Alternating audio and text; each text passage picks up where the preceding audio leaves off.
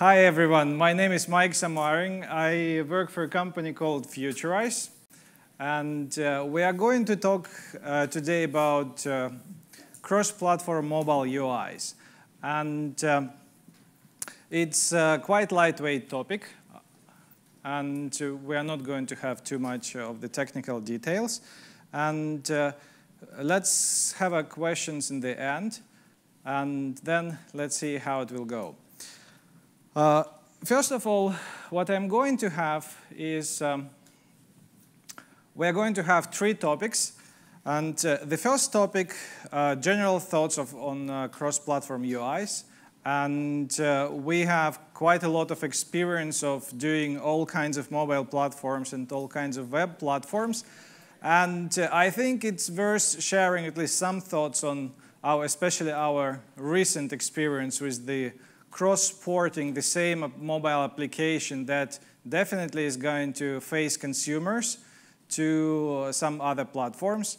The second topic for today is to take a look at the use case scenario as the mobile applications that we did specifically for this event, Qt Developer Days, and the mobile scheduler. And the third topic for today will be what kind of help you can get from Nokia when you are targeting multiple platforms, whether you are trying to port your app from Nokia platforms to some other platforms or from other platforms to Nokia. One question, there was this light off last in the back because it's really making it. Can you turn the light?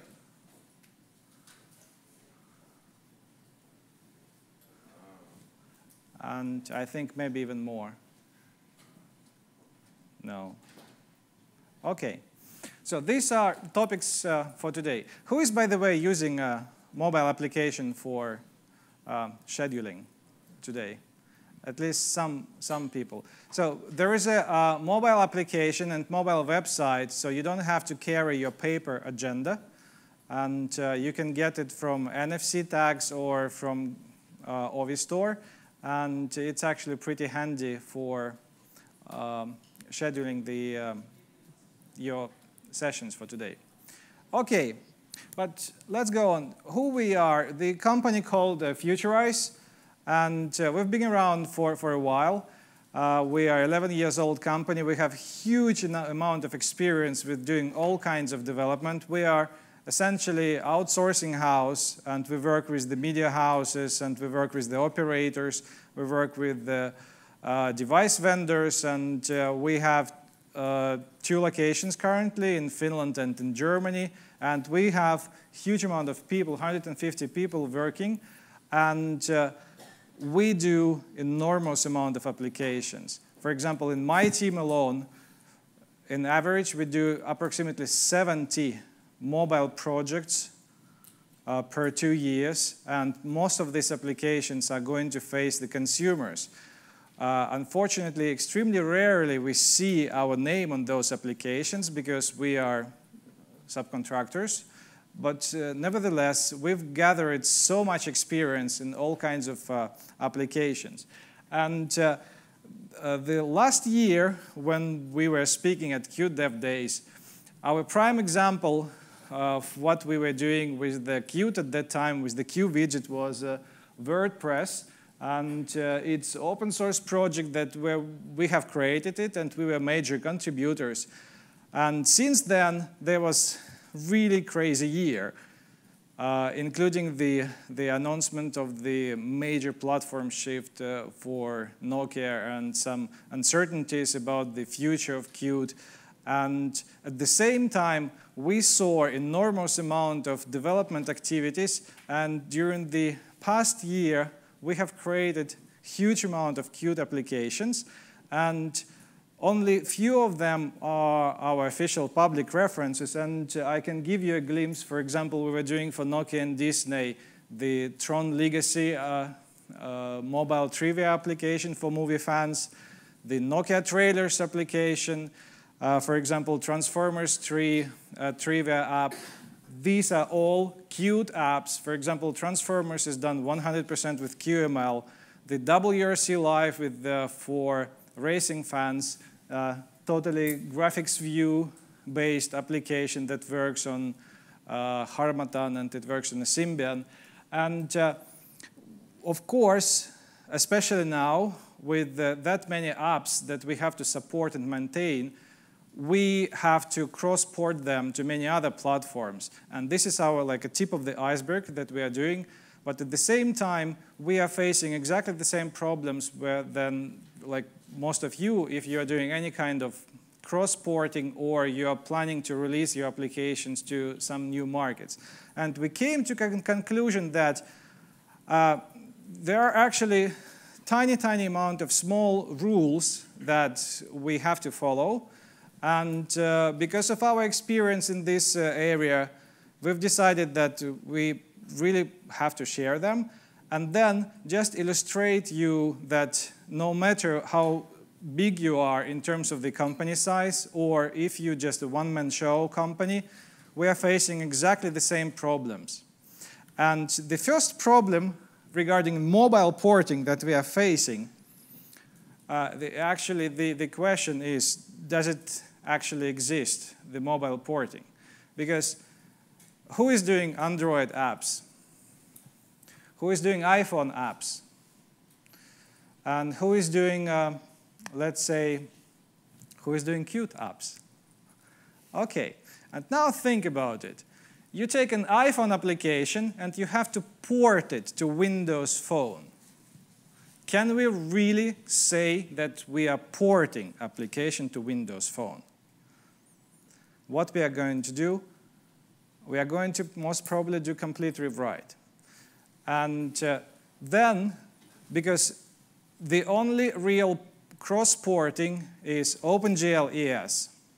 So if we have an OpenGL ES application, we can basically almost with minimal effort, with different kind of wrappers, we can run it on Symbian, Android, and iPhone, except, for example, Windows Phone, etc., etc., etc. So in the end, we are facing the question, can we actually call it porting, or would it be a better term for this work that we have to do anyway, is migrating our code base to another platform? Because if I have to rewrite almost 100% except the small amount of graphical assets, can I really call it a porting? And then one of the customers is telling us that, hey, no porting ever took them more than a couple of weeks, and we are facing the major rewrite of our application. And based on this, there are a few rules that are quite apparent, and, but nevertheless, rule number 1, let's take a look at this video. He come upstairs, handed us this one, and we got to come through. We got to find a way to make this fit into the hole for this, using nothing but that. Let's get it organized. Okay, let's build a filter. Maybe get some coffee going too. This fragment from Apollo 13, and I'm using this fragment for a couple of months to illustrate to a management of our customers when we are talking about porting. The company is coming to us and say, here is our code base, we would like you to port it to this platform. And basically, we're facing taking the square pegs, trying to put them to the round holes, and using the tools that are completely inappropriate for this specific task. And that's why we decided that actually, and we have to deliver it to the customers, that rewrite is okay. And in the long run, you will realize that maintaining exactly the same code base and trying to artificially stretch it to other platforms, it doesn't do you any good. And let's face it, mobile applications are tiny, tiny, tiny, comparing to like a huge amount of like enterprise software that we have to do. And the average lifetime of mobile application is, we can measure it sometimes in months. And there are only like handful of examples of the mobile apps that we can stretch across the many platforms and have a significantly longer lifetime that we can measure in years. And the favorite example in this respect would be John Carmack from ID Software, he has, if you Google for his quotes about the rewrites, it is totally okay to do rewrites because it gives you a cleaner code base. Plus, one of the major achievements is that the network play or network engine in the ID Software titles was because the John Carmack was stuck trying to, I don't remember, was it original Doom or was it the original Quake with network play? He was stuck trying to write a proper code with TCP/IP, a huge amount of spaghetti code that he managed to tell to himself, stop, dump the code, rewrite everything in a few hundreds of lines with UDP, and that's it. That's exactly the thing that we are facing many times. Sometimes it's much better to do a complete rewrite. And another aspect of that, who remember times of the 8-bit computers? Who had Atari? Okay, Commodore 64. The rare beast, BBC Micro. No, ZX Spectrum. I have soldered myself 4 of those. So the thing is, why I brought this example, because I was shocked recently to learn that, for example, just for ZX Spectrum, for pre-internet days, there were more than 20,000 software titles distributed on tapes. And the same guys had to do it with the complete code rewrite to all other 8-bit platforms, including Commodore 64 and Atari and all other crazy platforms. And they didn't die, they survived. So, and now we are, with all these super refactoring tools and the helpers, we are complaining, oh, I have to port these 20 lines of my code to another platform. And the world hasn't changed. It got a little bit bigger, but exactly like it was like 20 years ago and 15 years ago, it's exactly the same now. Then, learn the fact that if technology doesn't fit, really don't force it. Because in the end, what we have observed that we have a lot of developers in our company, and of course, each developer has their preferred technology. And we have a tendency to drag this technology, whether it's appropriate or not. Agree? And we have to really face the question, who the person we're doing the software for? But, oof, I broke it. So is it me or is it my customer? And if I will try to use my favorite library or API at the expense of the customer or at the expense of my user, great, thank you. I promise I will not touch it anymore. Thank you. Got you. So, yeah. And in the end, I found this picture, but that's a real picture. So we're trying to drag the horse with the car, and it's not going to do any good. And then face the fact that the best user experience will be always provided by a native platform toolkit. I have a great respect to Aspen with the previous talk, but if I would like to force technology that is not appropriate to the platform, like me personally, for my own products, I wouldn't use the Alien framework instead of native toolkit. Because the customer will not benefit from it, and we use a lot, for example, a PhoneGap. Who knows what is PhoneGap? At least some people. And in the end, we are just trying to save our own time. We are not trying to make the better products for the consumers. And the biggest challenge, or one of the biggest challenges that we are facing with the mobile software is screen size. And it's challenging because we have to recreate the graphical assets, for example, for landscape and portrait or for different screen sizes. But what is most challenging, and especially today at Nokia World, is the navigational model. And I would like to take the following example, a Windows Phone. Who is familiar with Windows Phone navigation model? with the back and stuff. So basically, you can navigate between the different screens, but you cannot jump because it will break the navigation stack. It means that if I've created my software with Qt, with multiple screens, I will have to have a really, really hard time explaining to my customer why I have to completely redo it if I'm trying to migrate or port the same application to Windows Phone. And we just have to accept the fact that we are going to explain this many, many times. And another important thing that we've learned, if you do have possibility to have a design, separate design guys, they really have to sit in the same team, in the same room. We've learned it hard way many, many times. We've been working with design houses that are working across the ocean or across the sea. And unless we drag them, sit together with engineers, the results are not going to be good. And even in our company, when we have a designer sitting at the different part of the buildings, it's not right. We really have to put them, sit in the same room with the software engineers. And another very important aspect, if you take a look at most of the topics at this conference and in many other conferences, we are talking, most of the topics are somehow talking about design.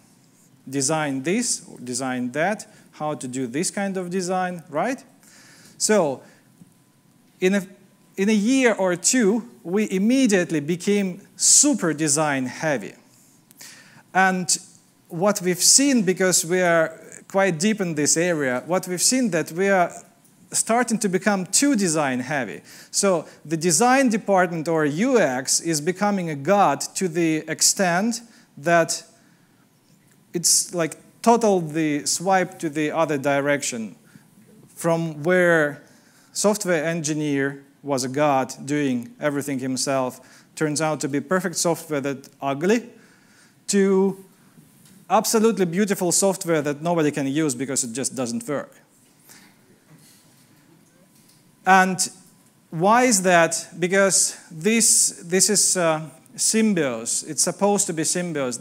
The best designers that we have, they have the past software engineering degree and the vice versa. The guys who are coming to software engineering, they have some kind of design backgrounds.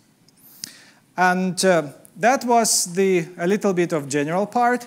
And as the use case, I would like to go through this scheduling app that we started discuss about this application back in summer, that it would be great if for a change for super high-tech conference, instead of paper agendas, we would actually have a mobile app for that.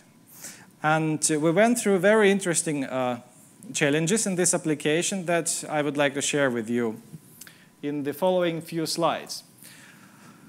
If you haven't tried this agenda, there is almost 1.5 days of conference where you can enormously benefit. So just try and find it from you can go to, if you have a Symbian device or if you have a Harmattan device, you can go to Office Store and search for Qt Developer Days.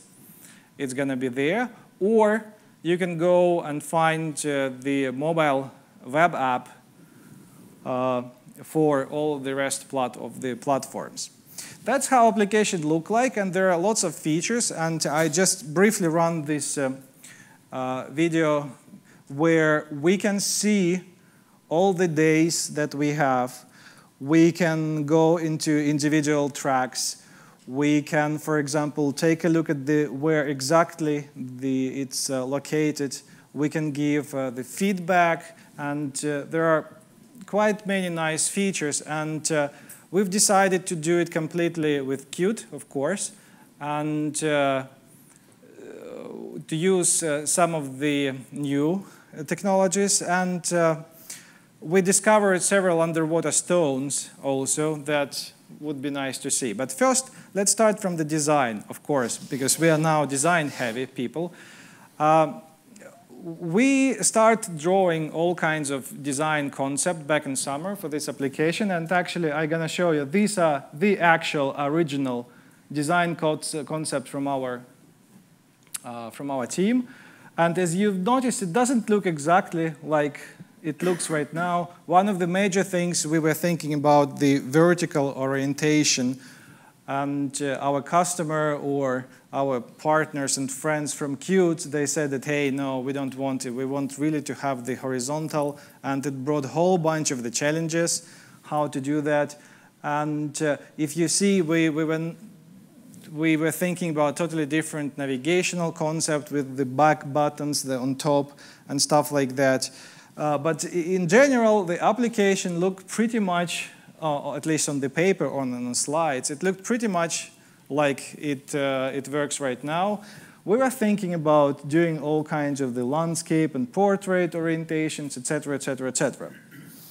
But then, when we start diving into the code, certain technical decisions led us to change the concept. And one of the things we wanted to keep, because we know that N9 is coming to the stores, so we wanted to keep the N9 style of the design and kind of Symbian Bell stylish also. And it means that we have to do everything manually, or alternatively, Qt components were released. So we decided to do it with Qt components. And automatically, it would give us the native look and feel on Symbian and N9 as this new Nokia style. And also, we decided to not force technology where it doesn't belong to, meaning that originally we actually considered doing exactly what Espen was describing in the previous talk, try to make the application work on Android. But we faced some challenges that prevented us doing that. And then we decided that for the rest of the platforms, we're going to use the mobile web. And this is actually also a nice message to you that it's a valid, totally valid choice if you are deciding to do the cross-platform application. And those platforms that you cannot do native, you just do the mobile web and don't force it as the application. And also, of course, we realize that we are not the only company that is trying to do the scheduling application for the conference. There got to be some standard how we save the conference data. And we found there is a pentabarf. It's a standard, kind of standard, or a solution how to keep the conference data. And we decided to use it, but then we realized that for events like this, the provided pentabarf XML is not, it's not good enough.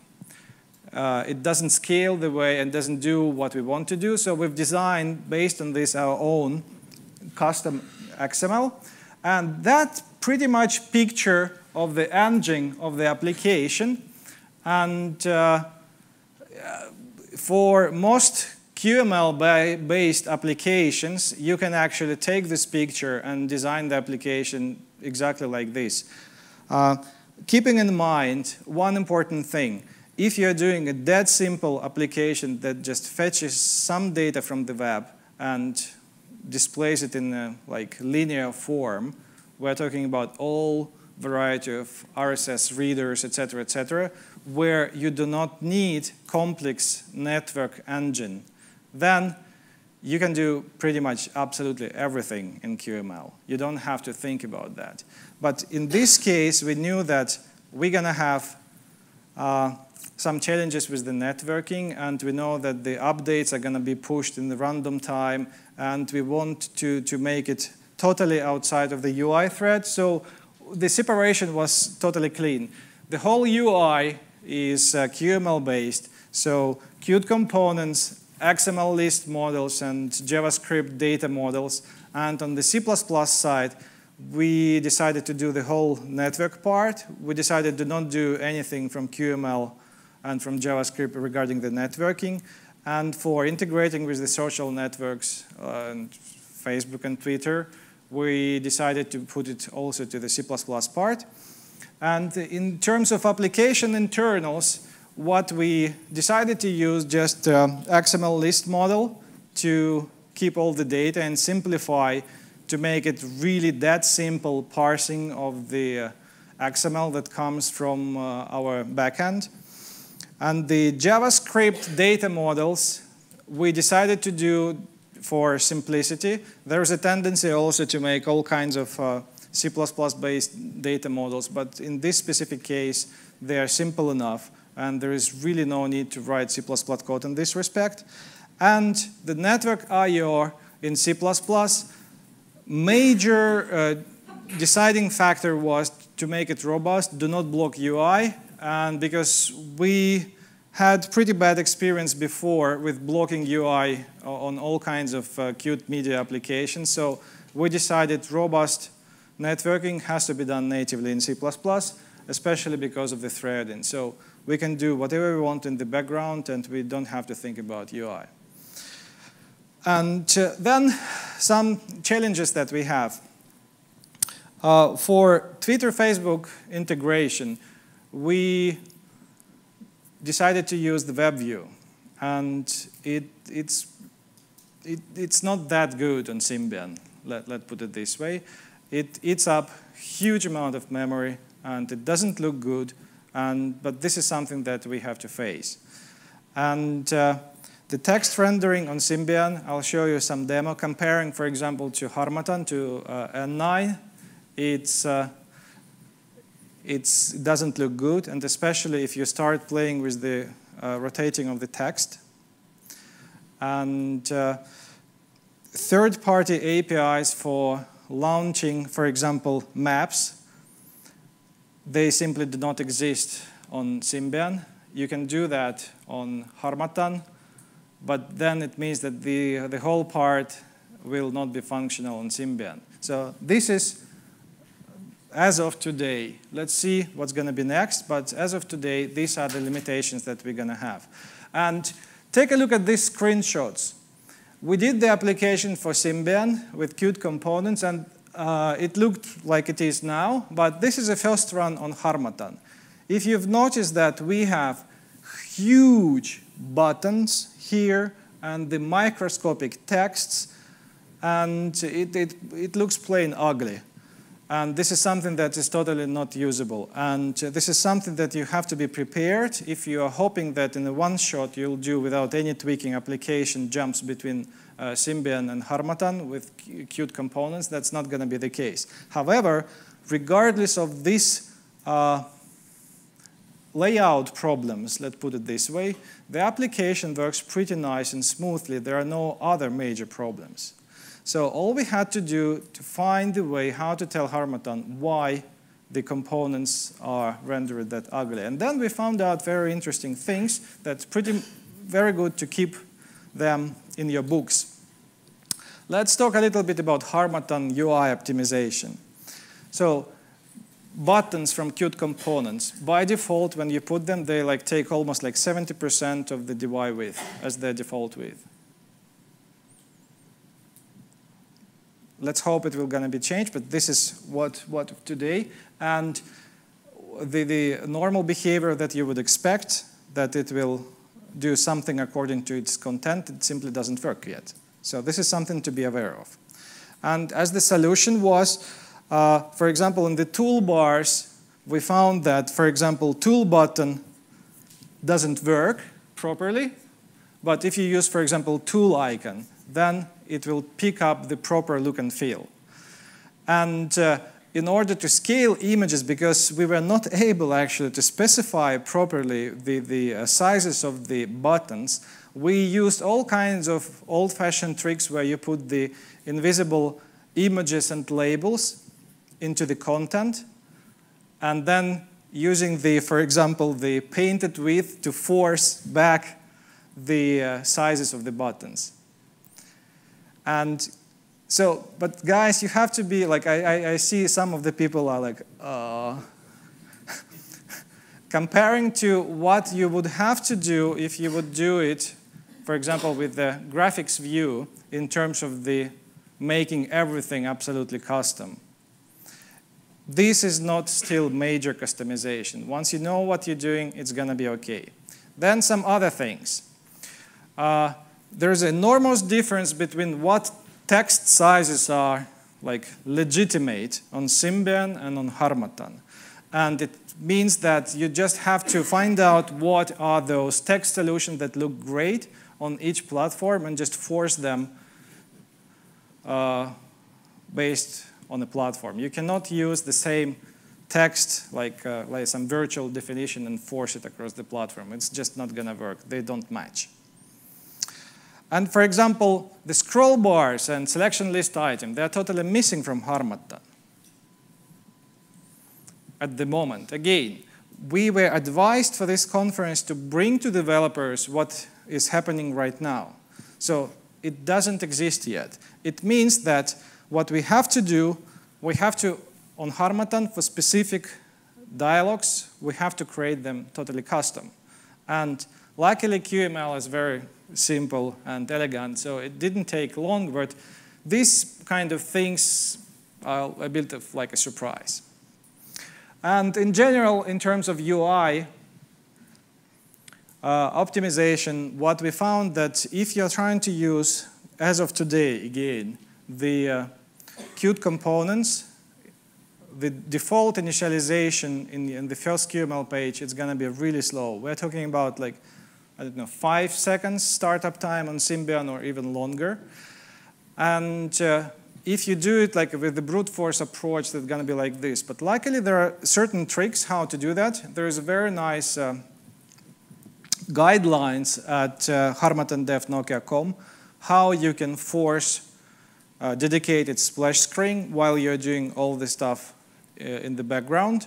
And of course, it doesn't apply for Symbian. And on Symbian, what you can do, you can create the dummy QML as the static splash screen, and immediately after the startup, do the single start timer that will force your actual main QML as the main view. And as you can see, still, with the same technology that's supposed to work on with a single shot on multiple platforms, we still have quite a lot of work to do. And the best developer's friend is Git in this respect. And there are certain scenarios how we are using it. So we're keeping as separate branches the source for different platforms and then merging them as needed. Or alternatively, you do all development in one branch as your major platform, and then you have a separate branches for different platforms. And I'd like you to also to show the difference in rendering between, for example, Symbian and Harmattan. Can we have HDMI, please? So this is coming from my E7, this application.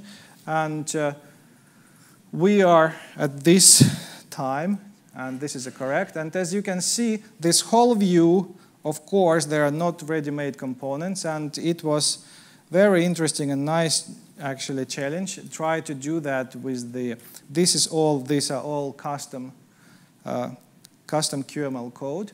And it works OK. If you see, there's a little bit of jerkness, but that's basically what we can get with the current Symbian performance. And if you go inside, let's see some tricks in here. For example, this topic.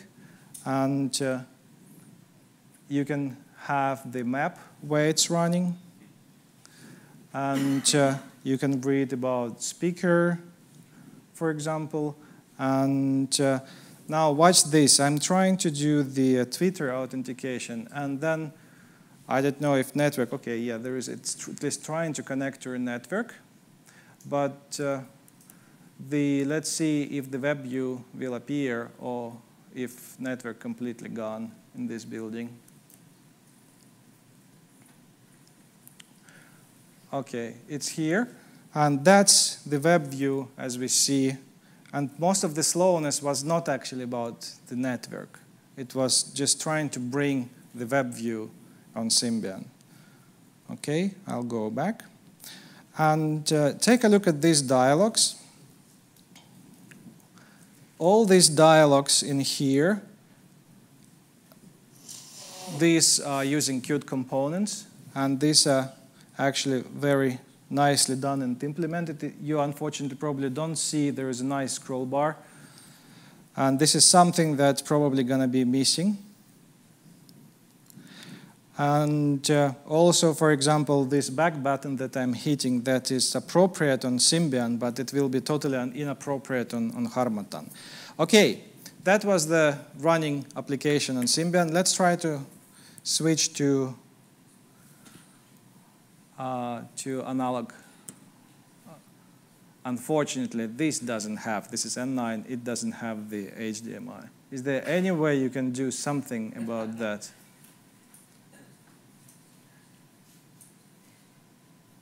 Sorry? Can you do something with this picture?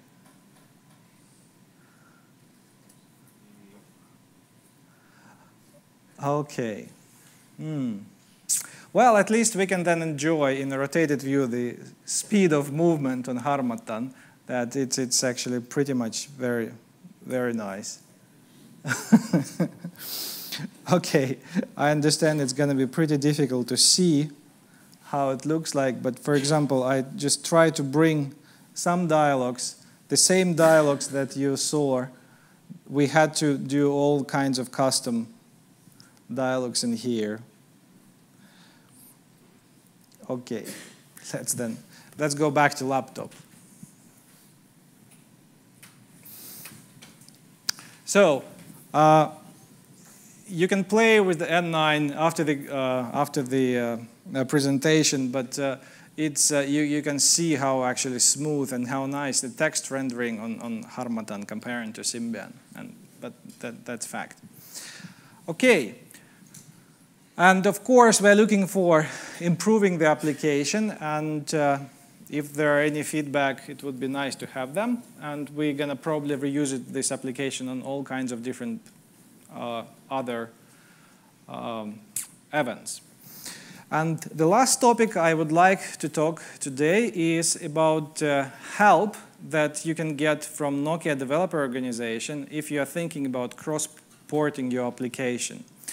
There is a special portal, and Marco Argenti was talking about that today. There are some news today, what you can do there at Nokia.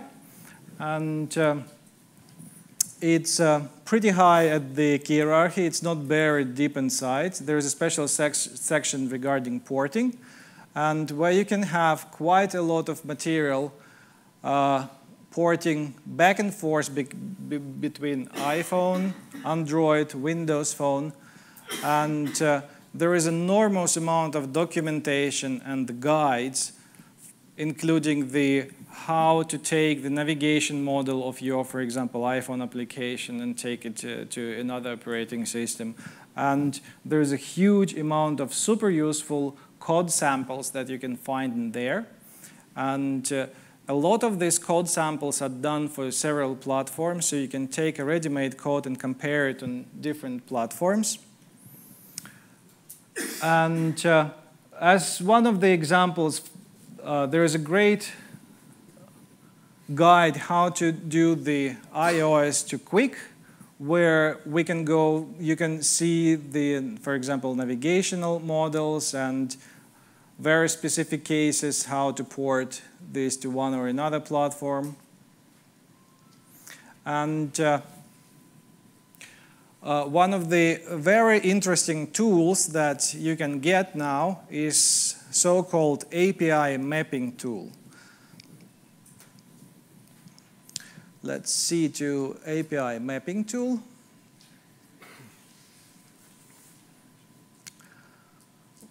For example, there are three sections for the iPhone, Android, and as of yesterday evening, there is a new session for Windows Phone, where you have most of the, for example, in this case, iPhone kits with the APIs, and you can jump directly to documentation for the iPhone, and at the same time, it's equivalent at Qt.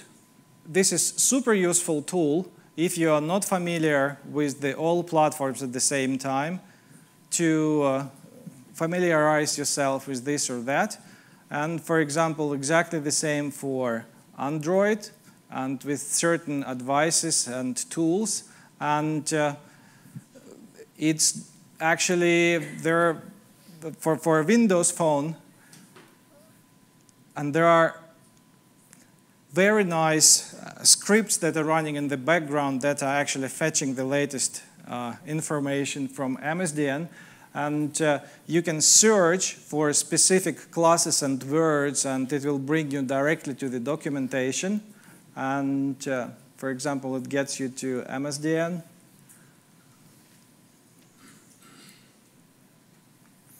And this tool went live, as I mentioned, yesterday evening. And this is something that Marco was talking today at a keynote.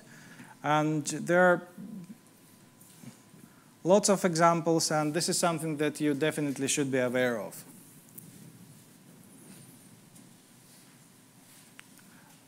For example, this like searching for list box and jumping to specific documentation and QML and the Windows phone. So these are the helpers that you can get, and good tools. Hope that you will find use for that.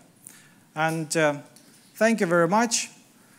Hope you would have some questions. I have members of our team, Osmo and Juha, if there are any technical questions regarding the actual implementation details. And also, we're going to have a very nice session at 5 o'clock, where we're going to talk about how we were making transformers and Tron and WRC Live, and what does it mean when you have to deal at the same time with the movie studio and Nokia at the other hand, and on top of that, the technical challenges trying to make it perform on the giving a platform. Okay, thank you very much.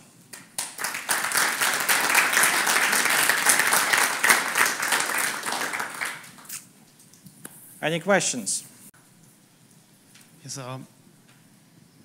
is it on?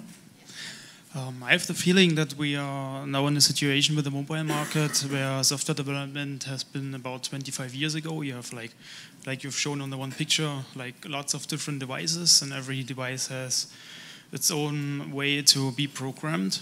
Yep. And so you are suggesting to just use the tools that you get from the vendors. But well, my expectation was to learn about how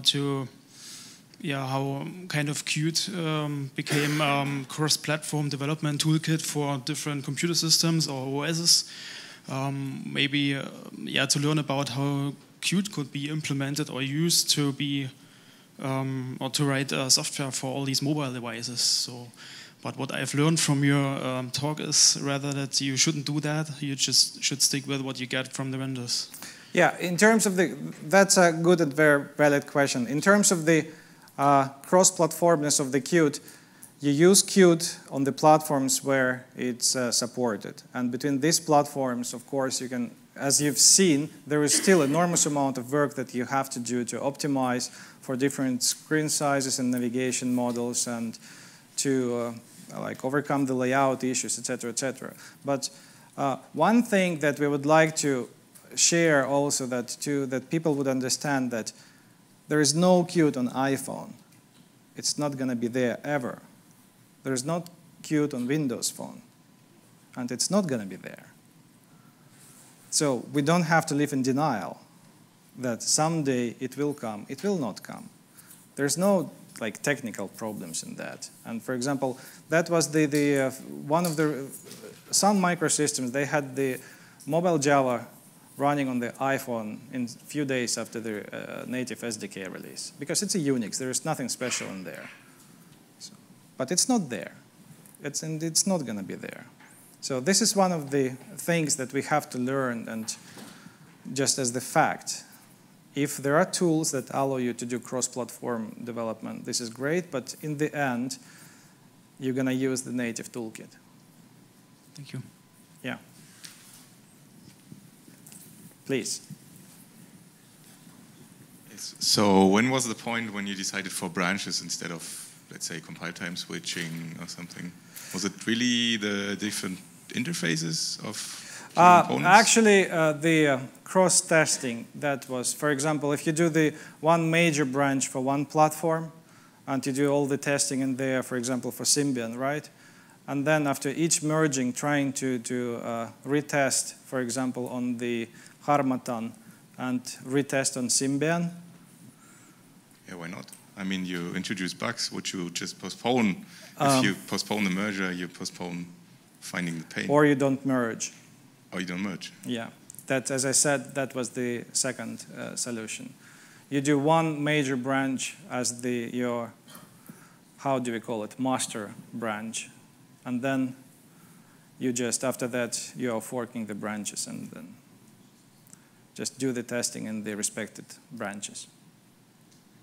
And you see no way of getting into one code line? And yeah, we, from time to time, well, I believe we did had merges, but you also should understand that still, for this specific application, we are talking essentially about just two platforms. That's not such a big deal for retesting. But if you have more, then that's going to be a major problem. Yeah. Thank you. Any other questions? Okay, thanks a lot. Have a great conference.